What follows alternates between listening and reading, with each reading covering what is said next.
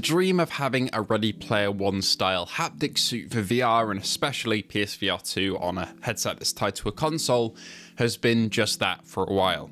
A dream. But we got an announcement from AJ from PSVR Underground and Without Parole respectively. If you watch either of those channels, you'll have seen him before, announcing that he is testing a couple games which support the haptics on PSVR2. Now, does this mean we're going to take our immersion to the next level? Possibly, but it's dependent on budget, how far you want to go in terms of having your setup, and what games will actually support this thing. We've got a couple confirmed and then one unconfirmed that he spoke about, which either hasn't been released yet or announced yet, or the devs have just decided to not announce their haptic suit support yet, so could be either one of those.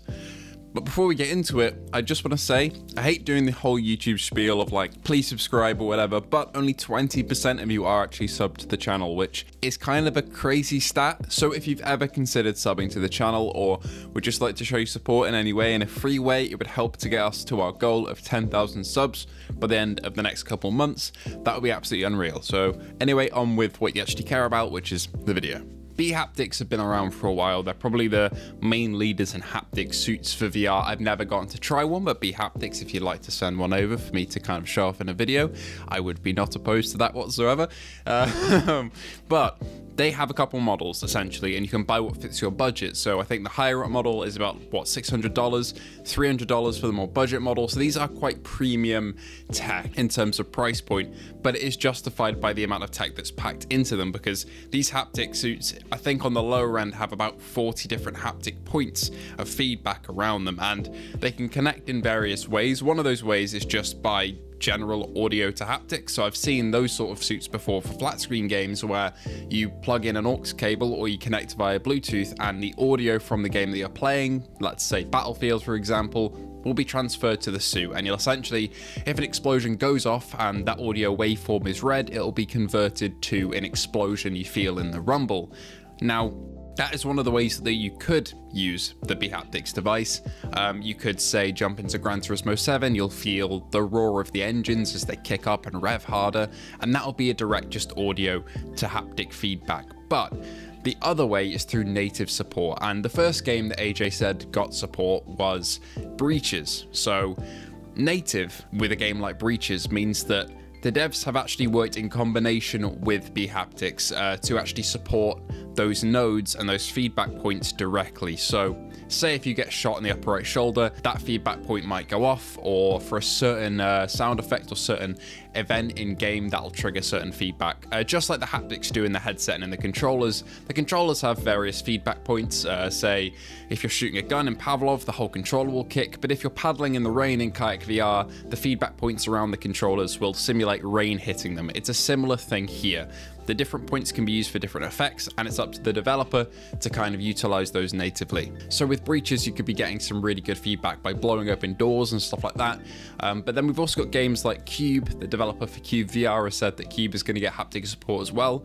Not a game that I'd really imagine using haptics, but it is cool that it's been added, and I'm interested to see where that really goes for Cube VR. But yeah, that is what native means. It means that it's essentially having precise accuracy in terms of direction and feedback of where the haptics are coming from. But also, of course, it means, as I said, if you just want to play a flat game or play any VR game, or say watch a film, those haptics can be converted from an audio waveform to just general rumble in the suit, depending on the intensity and the type of waveform, basically. Now, the unannounced game that Haptics is getting support for, I honestly don't know which one AJ has possibly been playing, although if I did know, I probably would be under embargo and couldn't say. But honestly, I don't know. It could be a game that's already announced, say like GT7, if Polyphony really want to get into that, but I feel like Polyphony are they're a big company, and a VR division is only a part of Polyphony, and they really haven't touched VR since implementing it. Not really that they needed to, but I'm not sure if that would really be a game that would support it.